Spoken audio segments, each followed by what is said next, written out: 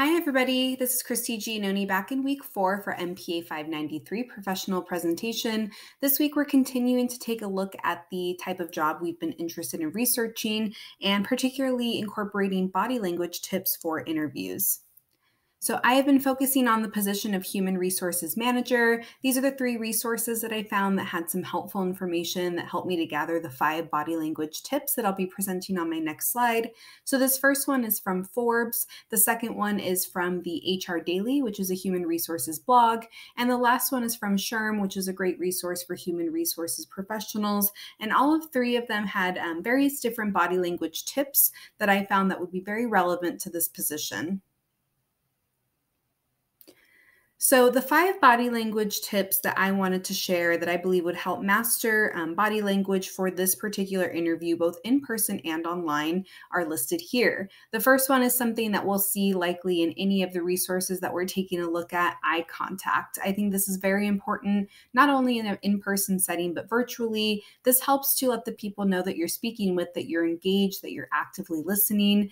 And this is something that we have actually had individuals tell us, like Dr. S was saying, everyone may have challenges that prevent them from being able to participate in direct eye contact. We have seen this with some learning disabilities. So I think in those cases, I think being genuine, being upfront, if you're comfortable and able to, is important so that we can avoid these next one of mixed messages. This is something that was listed in one of the articles that I found that was saying if you have various different crossed arms, if you're fidgeting, if you're not maintaining that eye contact, if you're slouching, any mix of these different things can give mixed messages to individuals. So as a human resources professional, you're really there to build trust, to be genuine, to be a point of contact for the administrators that you're working for and the employees that you're serving. So you want to make sure that you are a person that comes off as trustworthy, and that's going to come across in an interview. The third one that I found very interesting and very important is this international perspective. It's important to keep cultural differences in mind. Body language is not a universal language. Just as phrases, words have different meanings in different cultures, so do different body movements, gestures, and signals. So it's something to keep in mind, especially as a human resources professional. We are in charge of ensuring that DEI is incorporated into the workplace. That's diversity, equity, and inclusion. So you want to make sure that that's coming across in an interview as well.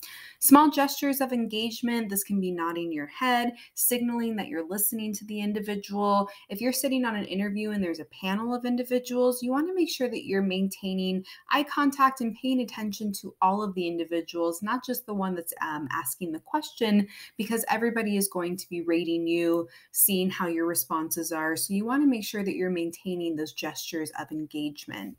And then again, like eye contact, posture is going to be one that we will likely see in any of the resources. It signals to the individuals that you're speaking with that you are engaged in the conversation, that you are finding this interview to be important, that you're sitting upright.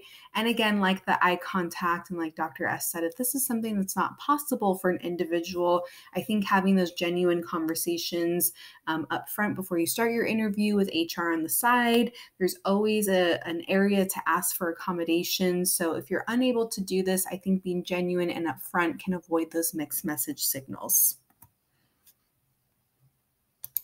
All right, and one additional tip that I know from experience that might help others interview for this position and other positions is do what works for you. I am a person that talks wildly with their hands. I am doing it right now. It's very funny. I wish you could see.